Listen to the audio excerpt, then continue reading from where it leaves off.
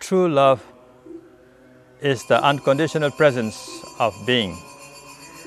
However, dependent on the momentary enjoyment of physical contact is a habitual love, which is fallible. Now, way to love without physical contact is to be able to genuinely integrate it from the bottom of your heart into the essence of the person that you love.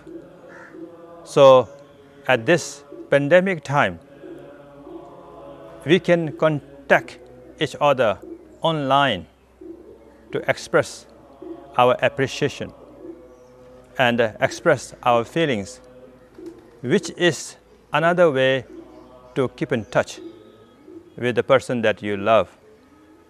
Even though physically we are not able to touch, physically we are not able to come close, the most important thing is to be able to come close with your heart and integrate it into the heart of the person that you love the most, your family, your friends, and your associates.